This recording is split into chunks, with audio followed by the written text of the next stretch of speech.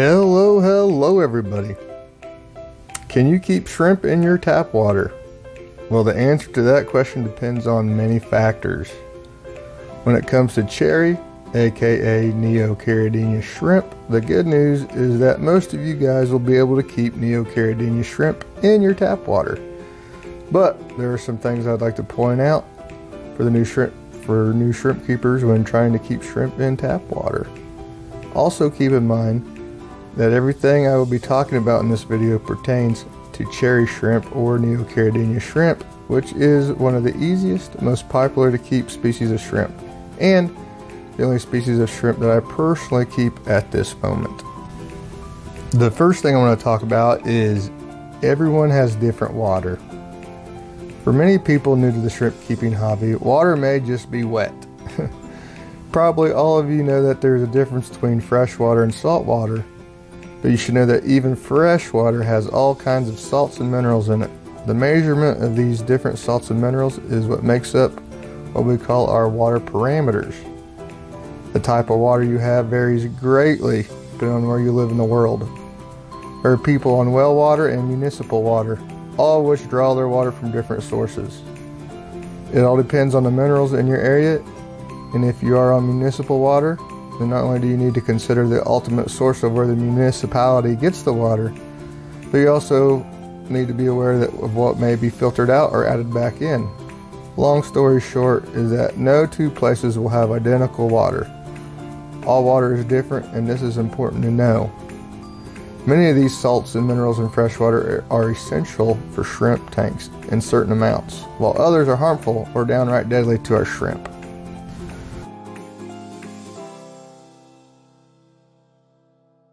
First, let's go over some of the parameter names and what they mean and what's going on here. The most common and easiest to get parameter reading is called TDS. TDS stands for Total Dissolved Solids. The biggest problem with TDS is that it tells us how much stuff is in our water, but it doesn't tell us what the stuff is in our water. It just tells you how much there is. It doesn't tell you what it is, which means unless you know exactly what is in your water, the TDS measurement is completely worthless. I will later explain the only situation where TDS means anything at all, but remember, TDS is only the total of dissolved solids in your water. It doesn't tell us what solids are dissolved in our water. pH, the measurement of how acidic or basic your water is. It is on a scale of 0 to 14, which means that 100% pure water will have a neutral pH of 7.0. KH is the carbonate hardness of water. It measures the amount of carbonates and bicarbonates in our water. Carbonates and bicarbonates is what neutralizes acids. Chances are you have probably eaten almost pure KH before. If you have taken an antacid, such as Tums, then you are pretty much eating a bicarbonate tablet. Just like in our bodies with antacids, carbonates and bicarbonates neutralize acids, hence the word antacid. In our shrimp tanks, this KH or antacid keeps pH stable. Without any KH, your tank stands the chance of having a pH crash, which means the acidity in your tank goes out of control. GH stands for general hardness. The two biggest components of the GH measurement are calcium and magnesium. The higher your GH, the harder your water is. If you have a very low GH, then your water would be considered soft. Now that we have all the terms covered, I have some really good news when it comes to cherry shrimp. And that is cherry shrimp are extremely adaptable. What that means is not only can Neocaridina shrimp survive in a huge range of all the above parameters we just talked about, they can also thrive. That is why cherry shrimp are awesome shrimp for beginners. Over the course of shipping shrimp to people all over the US and helping even more people from all over the world, I've come to the conclusion that as long as you have a little bit of KH and a calcium source, it is possible for cherry shrimp to thrive. The people who have the biggest issues when it comes to water hardness parameters in Neocaridina are the folks with extremely soft water.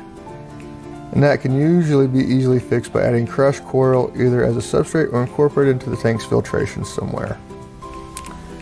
So now that we know what the parameters mean and know that cherry shrimp can adapt to a huge range of parameters. And through my experiences of helping people and shipping shrimp to hundreds of different people in all kinds of water conditions, I have found that the vast majority of folks can keep cherry shrimp in their tap water. However, I would estimate that somewhere around 5 to 10% of people just are not going to have success keeping shrimp in their tap water. So let's take a look at why some people simply could not have success with shrimp in the water out of their taps.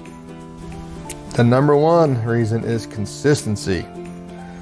While Neocaridina shrimp can adapt to a huge range of water hardness parameters, the one thing they need more than anything is consistency. When you buy shrimp and your water is different than the place you got them from, they can adapt with a slow drip acclimation.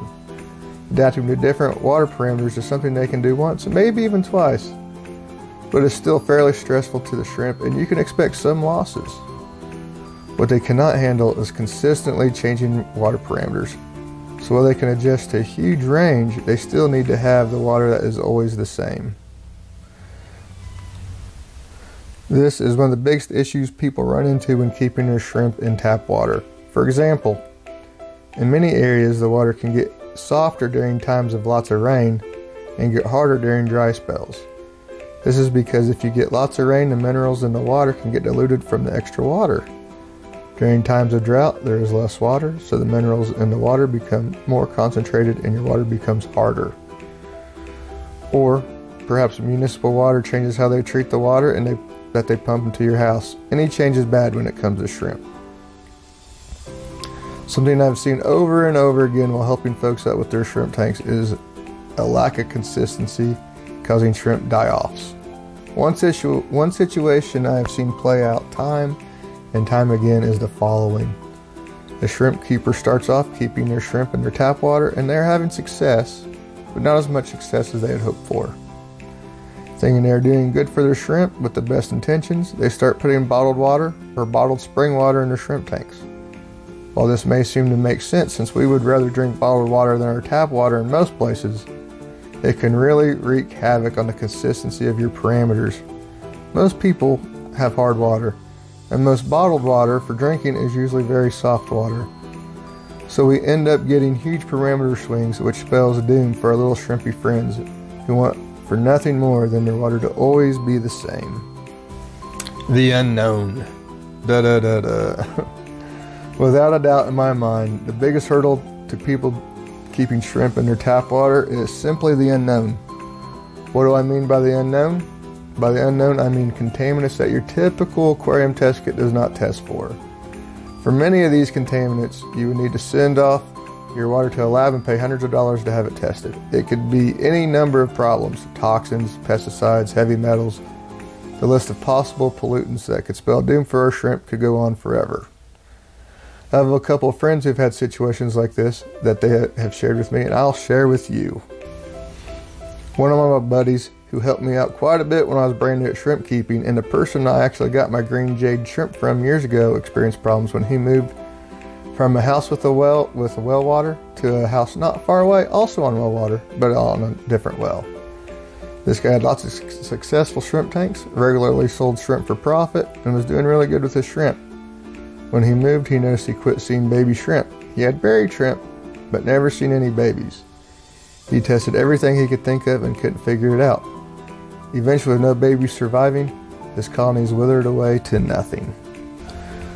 I have another buddy who had municipal water in a small town. He tried shrimp, and while they didn't really die, he had problems getting them to multiply and thrive. The biggest his colonies ever got were just a small handful of shrimp. He moved to a big city with municipal water 15 or so miles away, and the few shrimp he had left when he moved exploded into hundreds in just a few short months after moving and being in his new water. There are no noticeable big differences in water parameters in either one of these situations. Both of these guys knew what they were doing. They were doing everything right, but had very different experiences after moving. Even though the water parameters that we all normally test for were very similar, the results were vastly different, changing tap water sources. My point is that sometimes no matter what we do, our tap water just screws us over. Even if you do everything correctly, and even if your water tests good with the commonly tested parameters that everyone goes by, you just will not have success because the unknown contaminants that due to cost and practicality reasons are just not really tested for. So what do you do if your water is simply no good for shrimp keeping? Do not lose hope. You can still keep shrimp, it's just going to be more work and a bit more costly. You can either get an RODI unit or you can purchase distilled water. Both ways are basically doing the same thing.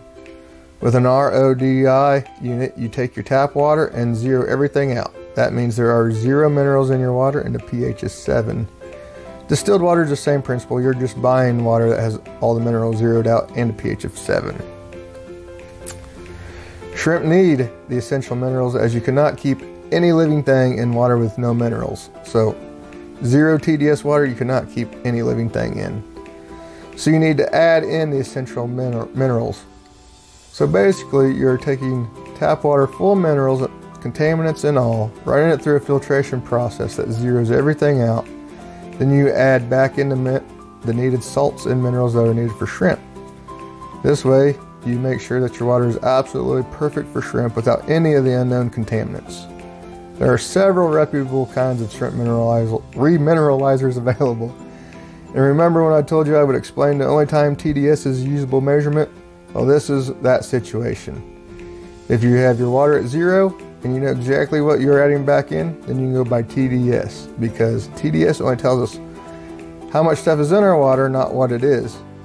But if you know that your water is already at 0 and we know what we're adding back in, you can use the TDS measurement to know how much of your salt to put back in your remineralizer.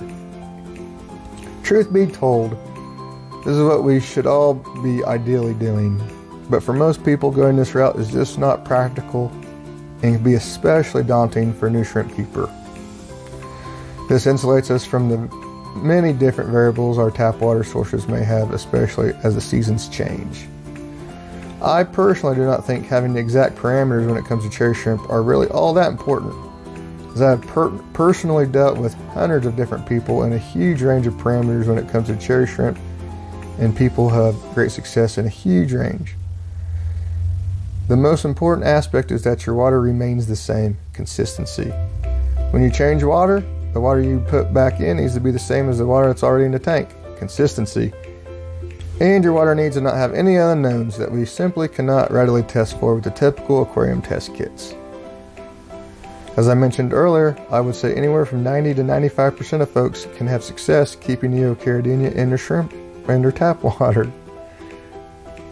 But not everyone. And remember, everyone has different water. So not everyone's going to have success. There are going to be people out there who don't. And everyone's water is different. If you want to try keeping shrimp in your tap water, I suggest doing this. Try getting some cheaper mixed shrimp that are healthy, like my Skittle shrimp that I offer on my website, markshellyaquatics.com. See how they do. And if they do good and multiply, then you know shrimp are going to do good in your tap water, and you can start playing with some of the nicer, more expensive shrimp lines. So, thank you guys for watching. Bye.